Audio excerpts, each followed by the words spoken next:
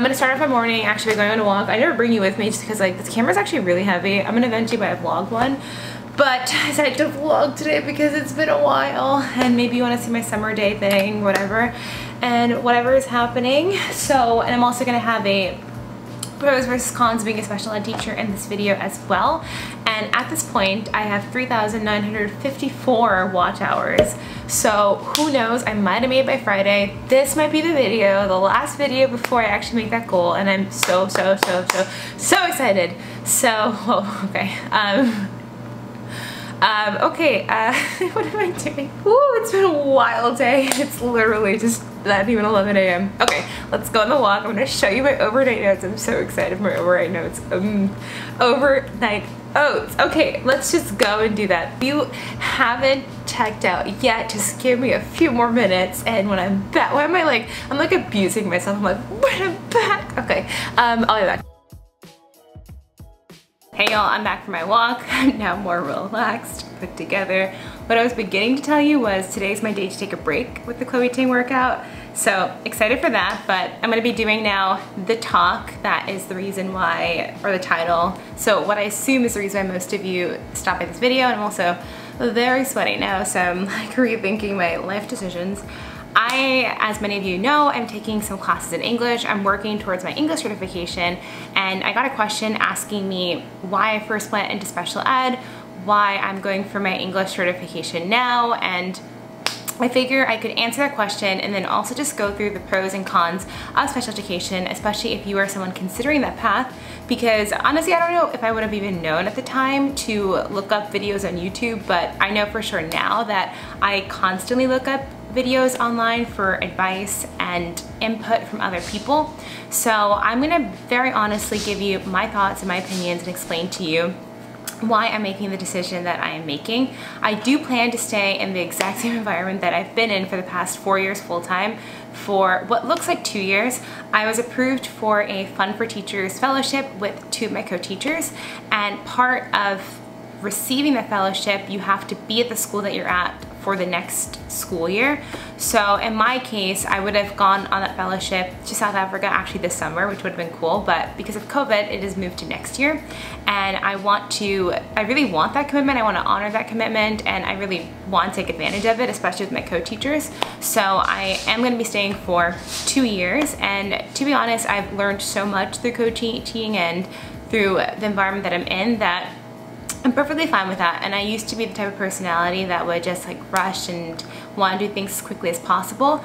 And even though I think I will actually finish all my requirements for my English certification in a year, I think it's wiser to take my time and like really think things through and even see like what setting I want to be in. And being fully transparent, I love special education, I love teaching special ed.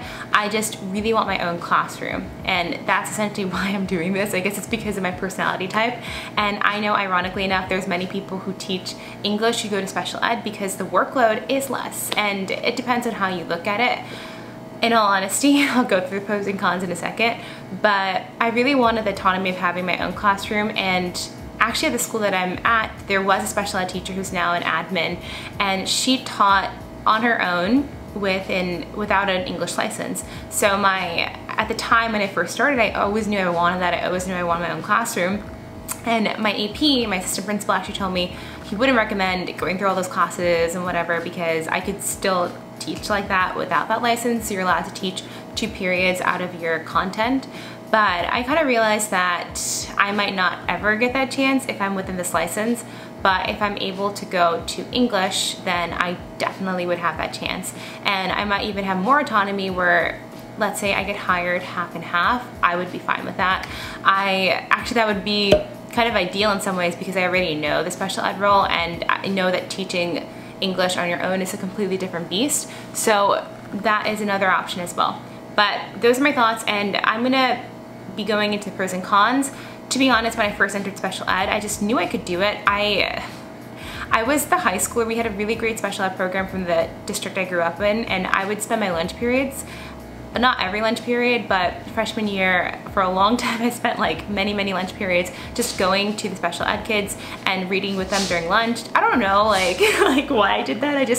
I did, you know, and I actually was part of drama club, and I brought one of my friends there, and we would go and we would, you know, read to special ed kids, and it was just something I did.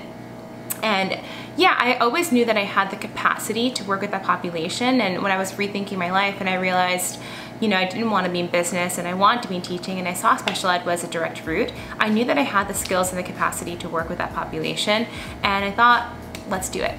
But I had no idea about co-teaching. I had no idea about what it would really look like. I think I imagined I'd be in D75, and D75 is for students with severe disabilities. And I realize now that that is not my ideal population. That's very hard to work with. And you actually do need your content license and your D70, your special ed license to work with that population. So right now what I'm doing is just kind of better equipping me if I ever did decide to work with that population. But for that population, you're working more life skills and different things like that. So it's a completely different experience than what I currently teach and what I do. So I think my decision will be better explained also by going through the pros and cons, because special ed does have a lot of pros and cons. And honestly, it really depends on who you are, whether or not you're going to want to do this.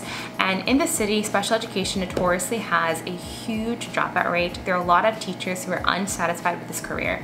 And I think I know why. And I actually have a very good situation in the school that I'm in. I have co-teachers I work with for a long time.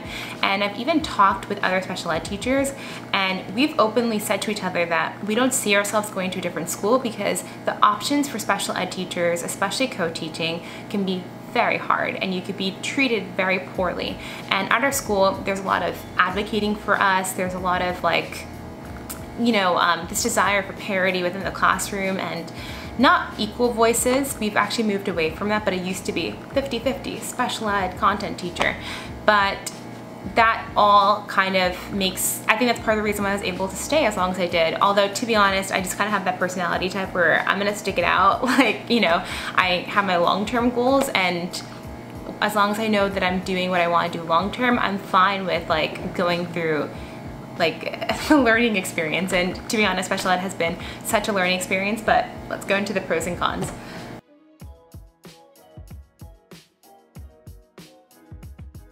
Okay, first pro is co-teaching / sharing a class, and that is actually a con as well.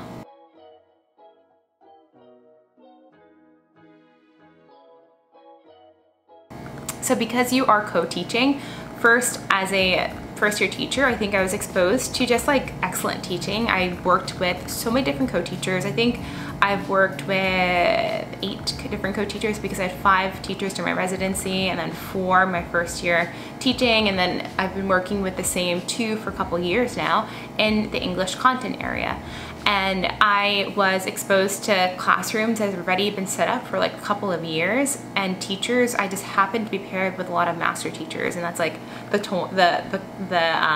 way they phrase it, like master teacher, you know, like teachers who other teachers would go and visit. And I think that even just like that exposure to people who know what they're doing, they're passionate about it, they have everything laid out, that was a really good experience. It was a really great learning experience. And I also, through this, learned to advocate for myself. So I would say, you know, like, let's divide up the grading, or let's do this, or can I speak during this part? Can I do whatever? And I was never that person. It always made me very uncomfortable. My co-teacher for English 10 is actually a Malayali woman, and I'm Malayali, and it's like kind of funny because like, what are the chances the 2 Malayali women would be paired together? But she even pointed out to me, like, you know, in Indian culture, women are told to like be quiet. So like, of course it's hard to speak up, but even through that relationship and like all my co-teaching relationships, I've learned to like speak up and share what I feel.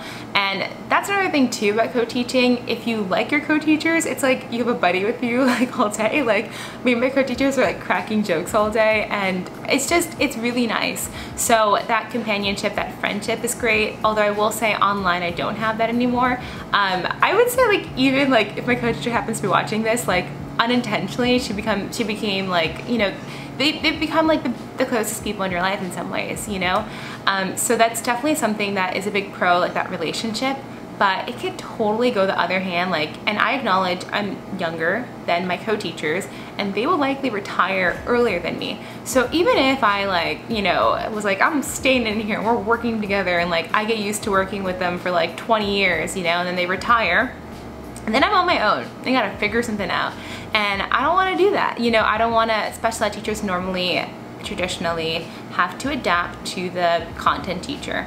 And I don't know if I want to do that when I'm like 40, you know, if I'm still teaching at 40, we'll see. I've considered like, I used to think I want to be an admin, but now I think I want to go for a PhD. And if you ever ask someone who has a PhD if you should go for it, they always dissuade you. And I know this because I've gone to like open houses a million times and they're always like, no, don't do it. Okay, so that's the pro, that's a con. Pro, con, okay, pro is paperwork. So some people hate the paperwork. I've actually always loved paperwork. I love writing. I love, you know, like you have these things called IEPs. These are individual education plans, and you go in and you learn all these details about a student, like who they are and their interests and everything like that. And I've always loved that. I think that it gives me a chance to like see the student out of like the 30 kids in that class. I know that kid so well. I get to like talk with them, talk with their parents. So I see that as a major pro. Next is significance of work. As time has gone on, especially working with the population I work with, it's a lot of students who are learning disabled, so they have average intelligence and they just learn differently. And I've been able to see success in some of those students who like aren't able to write anything, you know, like say they're really struggling with verbal skills, and I'll see them be able to write a paragraph. And it feels so gratifying to know that me giving them a sentence starter, me talking through it with them, me helping them out, like that was a reason why they were able to achieve and do something they couldn't do before. And that's just extremely gratifying. And I think that in a traditional setting, when you have like 30 kids and you don't have a co-teacher, one of you can't go out and just like work small group or work one-on-one with that one student who needs that help. So that's definitely a big perk, and that goes along with workload. And I teach self-contained. I literally have, over the years, I've had 1 to 2 students in that class. I do also teach ICT, that is an intercollaborative environment, and that's for the majority of my classes. And for ICT, I like the workload I mean, now I'm so used to co-teaching, like I normally split the work, like we split the grading, but the content teacher normally does take a little bit more home from time to time. And that's something to keep in mind, like with grading and stuff. And when my content teacher would normally have another class, maybe that they teach on their own, I have my self-contained, which has 2 students. So with those 2 students, it's really not a crazy amount of grading, which is honestly really nice. Okay, now I'm gonna go into the cons, because obviously it's not all fine and dandy. So first, it is co-teaching and sharing a classroom.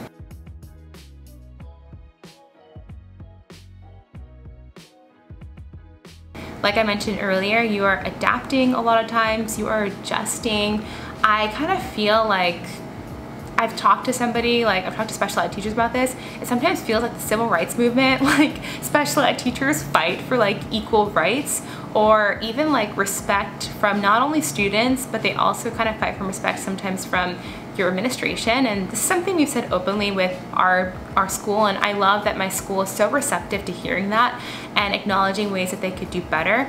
Because a lot of times when they are like patting classes on the back or like saying things are well, they point out the general education teacher, and even like test scores and things, it's just easier to attribute to the general education teacher. So the special ed teacher never really gets that recognition. And I think we all long for recognition and that feeling of praise in our job. So just the way that this whole system is built up is very flawed.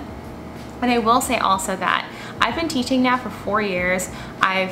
Full-time, I've been in teaching for 5 years, my residency. And this last spring, a student asked me if I would be an assistant to another teacher next year. And it did sting a lot, because I have my master's degree. I work very hard. I like try to help create lessons that are important. I add in things here and there. I change things. I create adaptations. And then for students to still think I'm a teaching assistant is really, really, really hard to swallow. And you can stress from the beginning of the year, like, there are 2 teachers in this classroom. We both are teachers, blah, blah, blah. And it's just like, it gets lost in translation, you know, and it does hurt, because like you are doing the work, you are certified as a teacher, but you're still not seen like that. And I think that it's not something just unique to me. I remember I had he was a special ed teacher at the school that I did my residency at, and a student asked him that too, like years into teaching. And he eventually ended up leaving special ed and going into a different career. And I think that that lack of acknowledgement and being seen as what you are, essentially, like fighting to be like, I'm a teacher, like I'm literally a teacher, like it can be really tiring. And yeah, that's one big thing, the lack of respect. Okay, next is paperwork. So especially if, like, I'm somebody who, like, I will advocate and say, like, I want a grade, blah, blah, blah. So then you have grading, you also have IEPs. And your IEPs are just on top of everything else. So as gratifying it is to learn about the students, it can be kind of like, man, like I'm doing so much work. So it's like not the best all the time. My camera literally shut off. Like the card was full. So I don't know how much of that you got, but the last point is control. And there's a special ed teacher at my school, an English teacher at my school who used to teach special ed, and she said, like she was really transparent about it. Like I asked for her advice as somebody who transitioned from special ed to English, and she was like straight up with me, like her husband still teaches special ed, and she was saying, like, yeah, the workload is more, but she's always been someone who likes to call the shots, she likes to be in control, she's fine with extra work, and she acknowledges, like, it's so much extra work, but her personality type, like, she likes being the one who's like making those decisions, who's like kind of like, you know, whatever. And of course, like in co-teaching, it should be like an equal footing, but it's just not. Like, it's just the nature of it, and you can make steps to advocate and change the dynamic, but it still will always kind of like teeter towards the content teacher being more in control, and that's just the nature of the beast. Like I wish I could say, like, that's not how it is. It's like you could, and yeah, like over years I've worked with my co-teacher for some time, so both of them, so like I am able to advocate and change things here and there. But like if I were to say, like, let's overhaul everything, I'm gonna be doing this, my teaching style is blah blah blah, it would just not fare well, because like that's just not gonna work. But if I have my own classroom and I want to start things from scratch and like have a completely different setup and a completely different whatever, I have that autonomy. So those are the pros and cons of teaching special ed. I hope that it sheds some light on what it's like. I think we desperately do need good special ed teachers, but I think ultimately the system needs to be changed. Like, point blank, that needs to be changed. And maybe one day, like, I would love to be part of like being a part of that change, because I think that classes could be made and changed for the better if we could really figure out a better system for this. But I do think that the way special ed works right now is really flawed, and ICT was a better step to helping students with special needs, but if you're having such a high special education teacher dropout rate, that's also a big issue. So, okay, I'm gonna eat breakfast now. Over here is the breakfast. We got overnight oats and some fruit on top. Now I'm gonna do some coursework. We're reading Frankenstein, so fun, fun, fun. Here's the setup, y'all. We have this baking pan I gotta wash. I did this like boiling method. I'm copying this from Natasha Ocean. And here are the pretzels, a brewing. Ooh, my lens. And I'm also watching the bowl type. Now I'm gonna make the cinnamon. Yeah, so butter, sugar, cinnamon, let's do it. Here we are, these are the pretzels. I have some caramel over here. And the mixture, which I actually messed up. It's supposed to be butter separate and then that separate, so we'll see. Here are the glorious pretzels. Yes, I did mess up the stuff, but it's fine. And I have the caramel, and I'm just gonna taste a little bit. My cousin Abby's coming a little later. We're gonna watch Onwards and eat this, and it'll be great. Say hi, Abby. She's checking herself out. I got myself another plate. We're watching Onward. You wanna say anything, Abby? I hope this movie doesn't make you cry. No problem. So now it is 5:40. I'm going to be ending off the vlog. These tend to be super long anyway. I am actually going back and doing an assignment for one of the classes I'm taking. The professor didn't post it in the morning, and no one has posted the assignment yet, but I'm gonna go back and try to understand it. It's actually kind of confusing. It's like learning narrative and like how it works and like the authors, how they're telling the story. We're reading Frankenstein, and it's like very confusing. So I'm gonna spend some time doing that, doing Bible study, so on. Like that's pretty much the rest of my day. But thank you for following along with me with my random snippets. I hope you guys still like it, and let me know what you like seeing in vlogs, what you like included or whatever, and I'll make sure to include that in the vlogs, because I'm still learning myself how to make this more interesting and interactive. And I would have showed you more of the cooking, but honestly it's so messy, like, and hard enough to cook like without filming it, so adding a camera, and I'm just very flustered. But if you want to see the process, then I will figure it a way. I will make it happen. But yeah, okay, bye.